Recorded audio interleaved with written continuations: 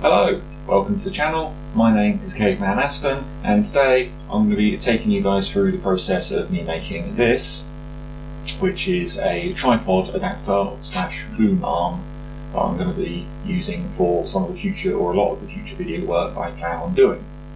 So, as you might have seen in the previous episode, I've made a lot of this. What I've done is I've taken it a little bit further. I've made the brass knob, which will show you what I've done. And on the bottom, I don't know how clear it is from there, but I've taken a 45-degree dovetail cutter, put a 45-degree angle on here, which means it should fit into this particular type of tripod adapter, which is a Arca Swiss style tripod adapter. So I balance it on my shoulder there and squeeze this up. It clamps down and the tripod comes off. So the reason being, the reason being is I've made it ever so slightly too small because I didn't pay enough attention when I was actually doing all the cutting work. So what I'm going to do a little bit differently, because I've taken so long to get around to making this video, I'm going to put together the rest of the video and then I'm going to do a bit of a voiceover work on it. So hopefully you guys like this new change up in the way I do the video. Let me know what you think. So at least this way, the tripod does fit in, so it fits in one direction, which is quite handy.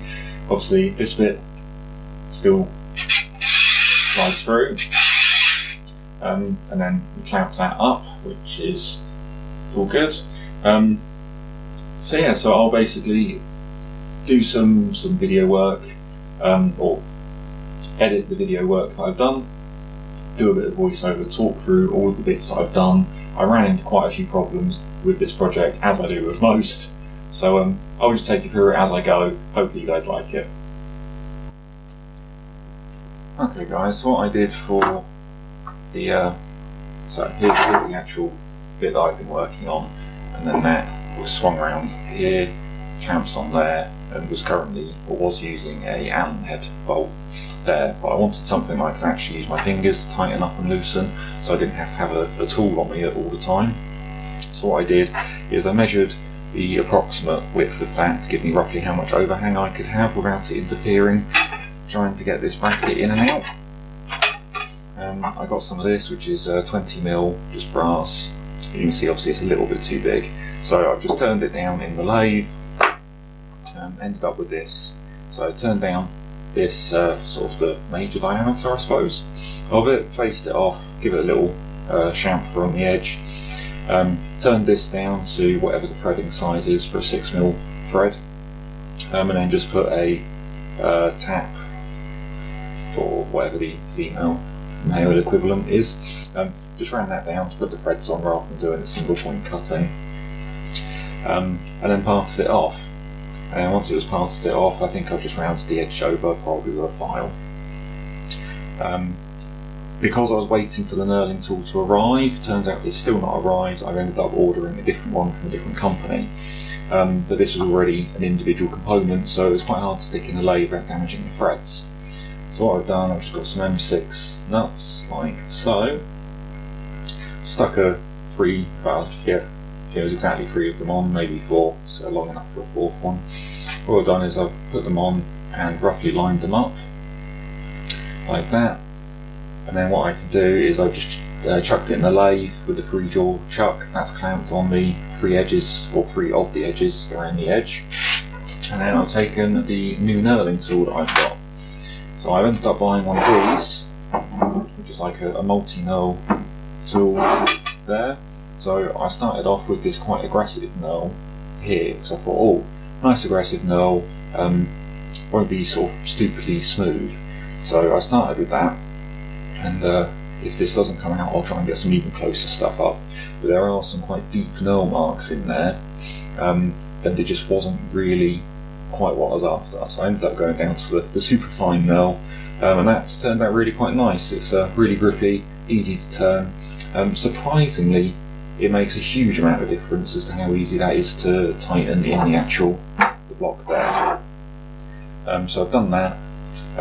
One issue I did run into was this nut. Typically I assumed because the logo was written on this bit here, I put that on the inside, so it's, I think, upside down. Not that it makes much of a difference, but it just means that that bolt is further away from the chuck, because obviously this didn't protrude very far from the chuck. So yes, that's how I did that. Obviously you can see I put a couple of groove lines in just to make it look a little bit fancier, I suppose. And that is that bit all done. I'll show you how I did the rest.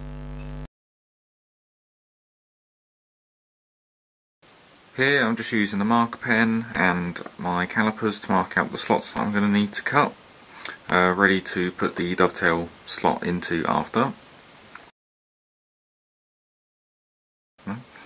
This is me actually cutting the slots.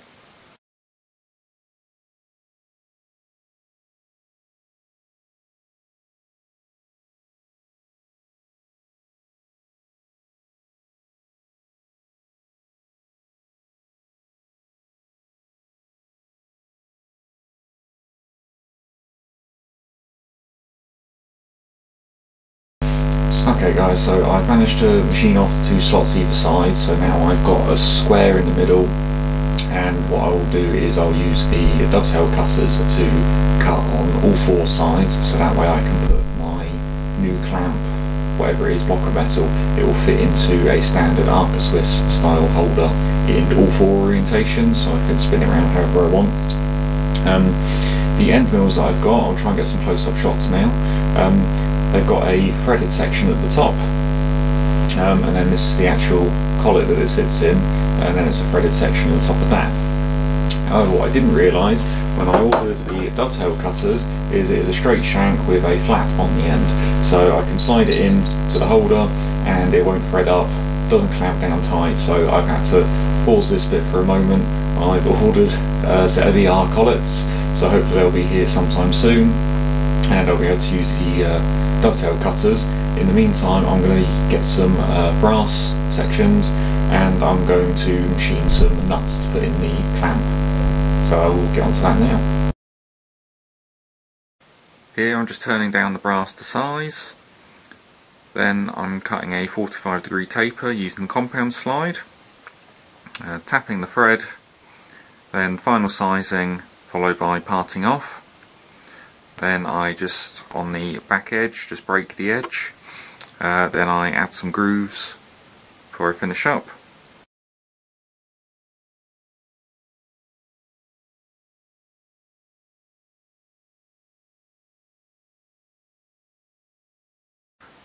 Unboxing the ER collet set I've been waiting for.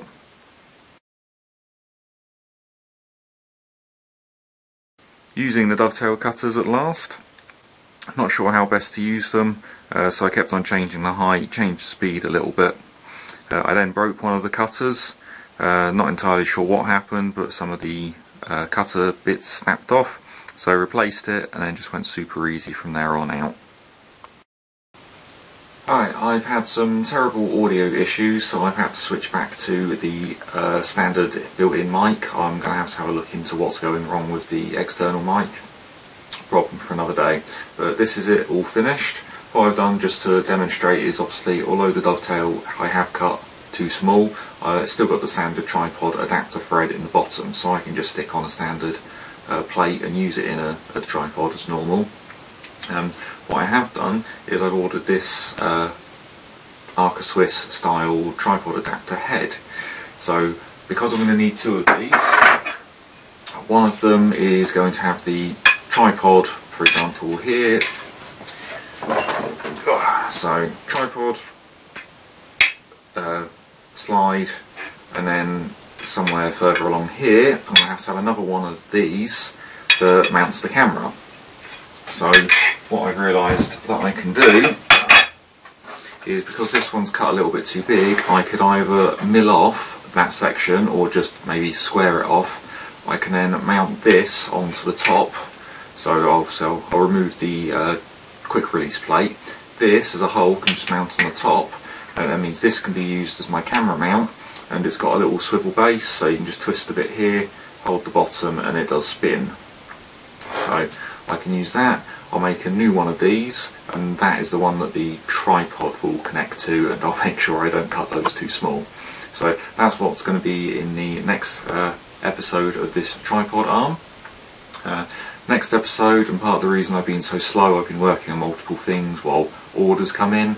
I've been modifying the lathe, so I've got a load of covers so all of the ways are protected. That'll be coming out soon. Thank you very much for watching, everybody. Sorry it's been so long, but if you have enjoyed the video, enjoying my content generally, please do hit the subscribe button. If you really liked it, do hit that like button, and I'll see you in the next episode. Thank you.